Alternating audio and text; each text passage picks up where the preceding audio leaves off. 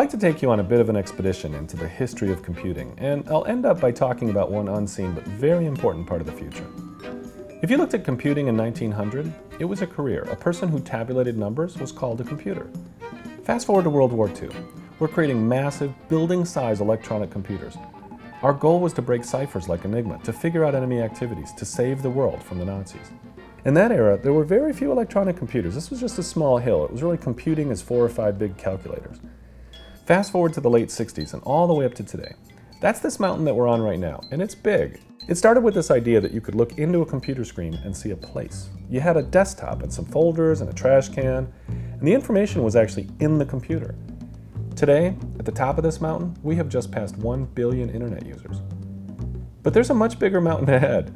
The future isn't going to be billions, but trillions of computers embedded in just about everything. So how big is a trillion? Well, let's count back in seconds. Go back 1,000,000 seconds. That's like maybe a week and a half ago. Go back 1 billion seconds. Well, that brings us back to the mid-1970s. All right, now go back 1 trillion seconds. How far back do you think that is?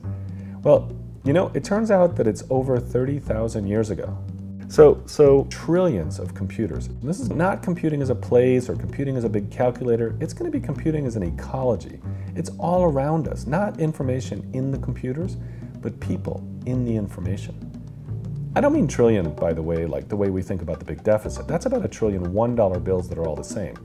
Not some things that are all connected or sending you spam or infected by a worm or asking for today's update. This is a big challenge. This is going to create whole new industries, and other businesses are just going to disappear overnight.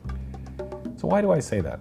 Let's go back to the current mountaintop. Many leaders see the mountain ahead. After all, it is huge. But many of them have confused a good view for a short distance. They try to get to the other mountain by building fire towers and rickety bridges in the hopes that they can get there from here using their existing ways of thinking. But they can't.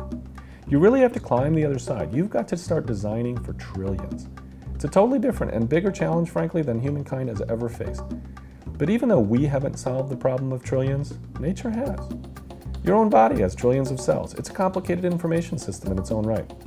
In your body, you have atoms, which make up molecules, which make up cells, which make up organs, and those make up systems, which make up you, and then we together make up us, and groups of us make up communities. Nature uses layered complexity, and it also uses some other proven building blocks. They're all unseen, they're invisible, but there's no doubt that trillions are possible and represent the future information age to come.